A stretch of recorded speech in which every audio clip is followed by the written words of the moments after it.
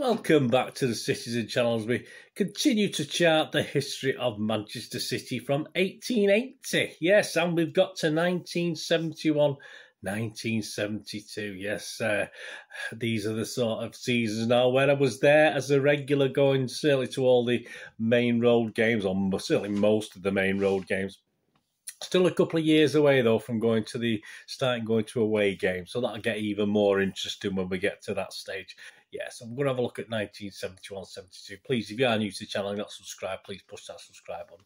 We do City past, present, forever on this channel. So please, if you could tell your friends, any City fans that might be interested, that'd be great. Please, all thumbs ups are much appreciated going forward. And please check out my little film and TV channel as well, where I do film reviews and TV drama reviews and information vlogs on there. Right, so 1971-72. Personally, yes, I was at Parswood High School then. I certainly went to as many games as I could. It's very hard to remember back how many games I went to, how many I missed, but I tried, I was more or less trying to get to them all within the constraints of paying that junior entrance fee at the old turnstiles there. And of course, I changed from the Platt Lane, from being younger, I changed to the Kippax now. I was at high school once, of course. I was in the Kippax now. I was obviously started going now on a regular basis with a Big Blue and my best friend from Parswood, a lad called Chris, who would go on to be a regular with me at the away games as well initially in the mid to late 70s. I'd been going with David. David, my main best friend whilst we were at junior school, but obviously he'd gone to Wilbraham, I'd gone to Parswood, so we sort of drifted apart, as you tend to do when you go to high school. You make new friends, etc. And Chris, this mate of mine, his birthday was just 4 days before mine, and mine's the 6th of July, his is the 2nd of July. He was definitely a lad you wanted in the trenches beside you, and especially having your back, of course, following our wonderful club up and down the country, and the troubles, obviously, in the 70s, that there were. He was the sort of guy you sort of could rely on. He could rely on in a scrape, let's put it that way, but more on that in future episodes as we look further into City's history. City, yeah, the 70-71 season. If you please go back and watch all these if you've not watched them yet. But it was a frustrating one on and off the pitch. The boardroom problems, as I say, we'd brought in. I finished the last vlog talking about Mr. Swales had been brought in to sort of bring all parties together. Yeah, well, that ended well, didn't it? Eventually, Mr. Swales was brought in as a director. So there's still problems, and obviously the board was sort of split. You had your Allison backers, who obviously were to the fore now. They were taking control, and you guys who obviously still had respect for Joe Mercer, but we'll talk about that today. And Big Win Davis, yes, on the player front, we got Big Win Davis, the Mighty Win. You'll not see nothing like the Mighty Win. That was a good song. We got him for £52,000. Yeah, with other players, Glimpardo, of course, was still coming back from the broken leg, a fracture so bad that he was in minutes of actually losing his leg, and it would be November 1972 before we'd actually see him play in the first team again. And despite making this comeback, in the same way like Colin Bell perhaps and Paul Lake, it was never right. At the age of 24, when he did suffer this injury, of course, involving infamous injury involving George Best, who he never held a grudge against or any animosity against. Effectively, at the age of 24, that was it. That he said he did make a comeback, but it didn't really work. It never was quite right again. It effectively robbed him of potentially a fantastic career. He was a great left back, and of course, City lost a great left back as well. So, what could have been with Glimpardo? Oakes and Bell were also struggling with little injuries at the start of this season. But Main Road had a different look, yeah, with the North Stand, with its new terracing and its new famous or infamous, depending which way you look at it, scoreboard, which was quite good at the time. It was only one row of letters, but compared to other clubs, it was like something from the science fiction. It was absolutely amazing. And of course, the scoreboard will become the place to go for most of the City faithful. I never actually went in that. I only went in it when it was seats. I never went in it when there was standing. But obviously, a lot of people from the Kippax went in, and actually the actual atmosphere, if you like, certainly improved, and obviously you ended up with an end. And I think a lot of fans liked the fact of standing in an end rather than a side, which was unusual. A little bit more of that in a moment. I mean, even Tony Buck commented that once people were in there, it helped lift the atmosphere all round the ground. So not just from the north stand, but the whole stadium. Of course, this was the sort of thing of Eric Alexander, wasn't it? The director Alexander, Chairman Alexander. That was his baby, this new stand. He had lots and lots of plans going forward, and this north stand was one of his impressive initiatives, if you like. But going forward, the new board would sort of stop backing him for this, and all his thoughts and hopes of what he could do for City in the future were a little bit stymied by this new board going forward. Allison had also asked groundsman Stan Gibson to widen the pitch by a couple of yards. So I think it was about 117 by 79 now, one of the biggest in the actual league. So obviously the plans to use that more space, that was Allison's plan, one of his tactics. Of course, Joe Mercer was still in charge when the season kicked off, for the visit of Leeds for the opening game, where Wyn Davies would make his debut, sadly in a 1-0 defeat though. And this season saw City also take part in what was called the Texaco Cup, which featured English, Scottish and Irish clubs. And we drew the first leg with Airdrie at Main Road. I'm not 100% sure I was there, guys. I'm fairly sure I was. And then we lost the away leg, unfortunately. So it was a short but not so very sweet adventure in that competition. That was our first foray into it. On the 5th of October, we went out of the League Cup. Obviously, we'd won the League Cup back in 1970. We went out of the League Cup at the second hurdle, a 3-0 loss at Bolton Wanderers at Burnden Park. Bolton Wanderers, of course, visited there many times over the years. On the 9th of October, yes, officially 1971, Malcolm Allison took charge of City for the very first time in a 1-0 win over Everton. Although, of course, the matchday programme was printed, still had Mercer in charge. There's no mention of Allison in there. But, of course, the boardroom change had seen Joe Mercer move to what was sort of a general manager. But obviously, in the matchday programme, he was just going to be called a manager. And obviously, Allison will be called team manager. Allison was a happy chappy. Mercer not so much, but a little bit more on that as well in a minute, obviously with the effect on Mercer and what happened with him going forward. By the Sheffield United game on the 23rd of October, Allison, of course, was finally listed as team manager and Mercer simply manager. Yeah, so it'll be on the screen there, but that's how they actually framed it. And Mercer accepted this. He knew it was going to happen. There's no big problem. There's no hatred between the two guys. They've had fallouts, of course. We talked about that in previous episodes of this, but of course Allison was a team manager, but Mercer was left with a little bit of a problem. He wasn't really sure what his role would be, as the board didn't want to confuse things. They didn't like the word manager. Obviously, Allison was the team manager, but they didn't want to give Joe Mercer any sort of title that had the word manager laying it. So when it came to a thrilling 3-3 derby at Main Road, City lay third by the time of this derby at Main Road on November the 6th. And this match itself was immortalised not by some of his last-minute equaliser, which saved the game for City, but more so by footage that you can still see now. It's become immortalised of Francis Lee imitating a dive to the referee in response, of course, to a George Best tumble in the box. Many even City fans thought this was a bit of the pot calling the kettle black, if you like, with Francis Lee's reputation for going down, well, let's say too easily. He would deny that, of course he would. And Lee would score a record 13 pens this season, but only a handful were actually awarded for fouls on Lee himself. So, I mean, even though obviously that was a reputation he got, that wasn't particularly the case. And Lee would later claim for every pen we actually got, a penalty we actually got, because City was such a strong attacking force at that time, but for everyone we got, there's probably 20 we didn't. That was obviously exaggerating slightly, but that's the point he was making at the time. It all seemed to be going well. Said there were still problems with Mercer's position and what he was meant to do, but Allison won the November Manager of the Month award, so it was all pretty rosy.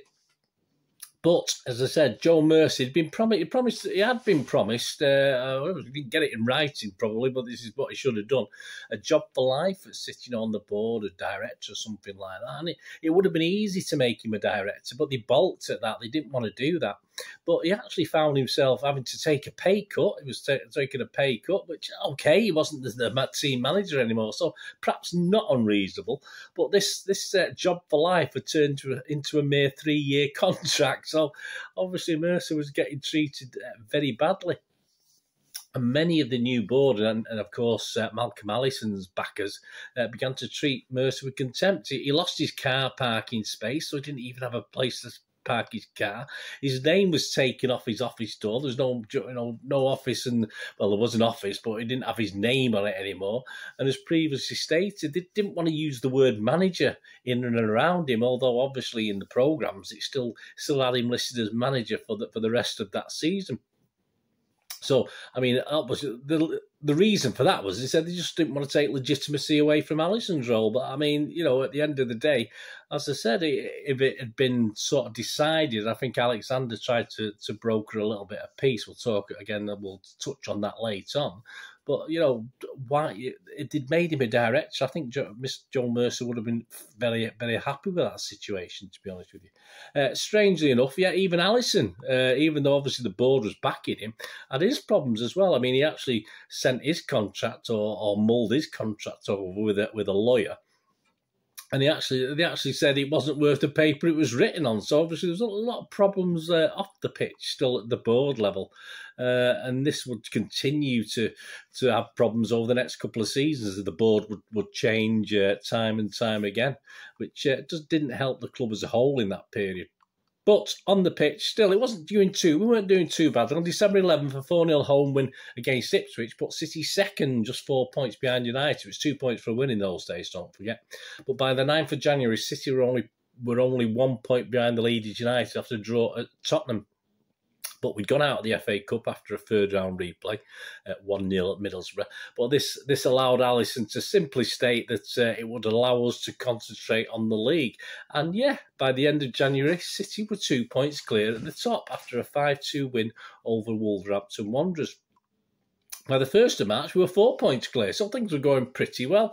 This was despite a 3-0 loss at Anfield, which was a bit devastating at the time at the end of February. But Leeds in second did have a couple of games in hand as well, so they had to win them. But of the things to say, I think City had turned a 3 or 4 point disadvantage into a 4 point advantage, so everything was going pretty well.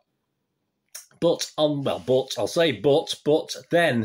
the last piece of the jigsaw. So City fought, so the fans fought, so they were told, so the board thought. On the 18th of March, a certain striker named Rodney Marsh came from QPR and made his debut. He cost £200,000, but a quality addition. And this was, as I said, this was believed by neutrals and City fans alike to be the clincher for City just to go on and lift the title again for the second time in 5 years. In his first match, we beat Chelsea just 1-0 though, so it wasn't emphatic. But the fans soon took to Marsh. They liked Rodney Marsh. They liked his swagger. They liked how he played. But there was already a hint that his teammates perhaps weren't as impressed. And obviously this new interloper. I mean, Tony Towers had been playing regular and playing very, very well, but obviously he lost his space as soon as Marsh came. And Mike Doyle himself admitted that Marsh had tried to mix. There was nothing wrong with what Marsh did. He wasn't aloof or anything like that, but he did prefer to do his own thing, Marsh, and he wasn't really a total team player. And Doyle said it affected the rhythm of the team, and that was then obviously starting to get backed up by results on the pitch. A draw at Newcastle and 2 defeats to Stoke at home, where Gordon Banks had a world-class display against City, and away at Southampton left City now back in third, so we dropped to third on 50 points. Derby were top on 51, Liverpool second on 50, and Leeds were fourth on 49 points. Later, it also became known that Marsh had been playing with a bit of a groin strain as well. He hadn't been fully fit, but Allison had persisted with him until the derby match at Old Trafford on April the 12th, and he was surprisingly named a sub. City had a good recent record at Old Trafford, done very, very well, and despite going behind, we won the game 3-1. with Marsh coming on for an injured Doyle and scoring the third goal and totally winding up the Old Trafford faithful by going into the corners and just holding on to the ball, as we did obviously many years after that. We always remember the famous time of City wasting time in the corners at Old Trafford when we were winning and taking the mick, to be honest with you. And Rodney Marsh did exactly the same. The United players just couldn't get the ball off him. And this win over United, of course, brought City back into the race. But again, they fell flat. Another draw with 2 games left. They were a point behind Derby, so we're still struggling. So we sort of won one, and then we just didn't manage to keep that run up. We didn't do win after win. And Leeds, so we're a point behind Derby. Leeds and Liverpool also had games in hand. So it wasn't looking that great. And on April the 18th, City had to go to Portman Road, had to go to Ipswich and defeat them. But sadly, we failed. And though City would, of course, have to face Derby in the final game, a 2-0 victory didn't really matter. It put City top by a point, but the problem was Derby still had to play Liverpool. And even a draw between those 2 wins or a victory for either would knock City off top spot, because they both had a better goal average than City. So even though we went top after that magnificent win against Derby County, we knew we couldn't win the title. It was all over. And Liverpool also had an extra game after that even. So, in fact, Derby beat Liverpool to go top and then claim the title. And because Liverpool could only draw their last game, so they couldn't catch Derby County anyway. And it ended up with City finishing 4th on the same points as Liverpool and Leeds, but a worse goal average, and obviously just a point behind Derby County, who we'd beat in our last game of the season. So, in a season that looked as though City could ease to another title, it was a bit of a disaster. Ended up a bit of a disaster. To be unkind, some people said it might look like a one-horse race in March with City clear. Typical City finished 4th in what should have been a one-horse race. So, yeah, it's probably well put, to be honest with you. A lot of things to blame, of course, there was, but most, of course, even to this day, blame the arrival of Rodney Marsh. And he himself said that it probably did cost us the title, and he's thoroughly upset about it because he only has praise for the City fans. He said that the City fans deserve that title, and my arrival disrupted things. And he spoke fondly of the support he would get, and the song we used to sing, "Oh, Rodney, Rodney," of course. He used to love that song. And personally, there was a lot more to it than Marsh, I think, than costing us that. I mean, a world-class display by Gordon Banks in the Stoke 2-1 win at Main Road was another thing cited as being the turning point in the season. Don't forget, we only lost the title by 1 point, so that was 0 points. If we won that game, we would have got 2 points. So that was another reason. There were other factors as well. So even though Rodney Marsh does claim, yes, he accepts responsibility, I think he's been a little bit hard on himself, to be honest with you. But I think that's just because he just had such a good relationship with us, the fans, to be honest with you. And even to this day, he's got an excellent relationship with us, the fans, even though things didn't quite work out. And say a lot of people did blame his arrival for us failing to win the league. And going back to the boardroom, going back to Mr. Joe Mercer, I mean, the inevitable happened. An unappreciated Joe Mercer, and that's how he felt, joined Coventry City in the June after the season finished as general manager. And of course, Chairman Alexander still tried to mend bridges, but it was all a bit too late by then. And again, this directorship was never offered. So it just, by that time, Joe Mercer had enough, and who could blame him? And many fans were upset by this, as we would be. You know, this guy had turned City into so much success in the late 60s with Malcolm Allison, and a lot of fans were a bit devastated by it. And some fell out with the club over it. I mean, some possibly never came back to watch City again. Obviously, some do and some didn't. But a lot of fans fell out with City for the way Joe Mercer was treated, which was quite correct. So there you go, 71, 72 season. I saw a City that's a season that saw City throw away a chance of a second title in 5 years, and perhaps even more importantly and shockingly, also throw away one of the greatest managers in our history, in Joe Mercer. Well, there you go. On the pitch, an improvement at 70-71 as far as league position. And players like Willie Donachie, and Tony Towers had also proved the worth that season.